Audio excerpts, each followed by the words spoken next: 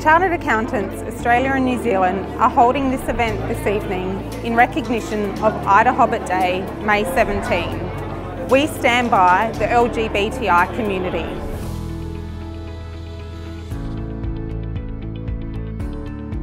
IDAHOBIT stands for International Day Against Homophobia, Biphobia, Intersexism and Transphobia. Those members of our profession who identify as members of the LGBTI community should be able to pursue their careers with the knowledge and confidence that being a member of that community has no negative impact on their career and that they can come to their place of employment knowing they are respected equally by all of their colleagues.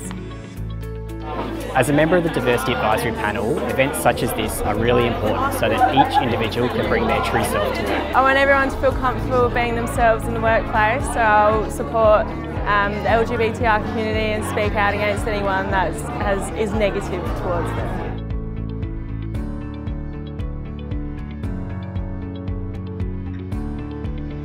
I want to live in a society where everybody is treated equally and we value diversity, and the business that I'm building will operate that way.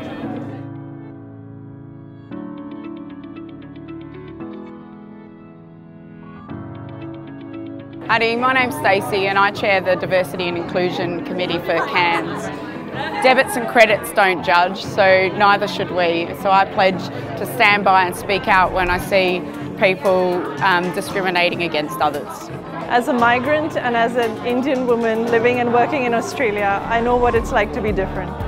And I support the LGBTI community in being different and yet remembering that we're all the same because everyone's different.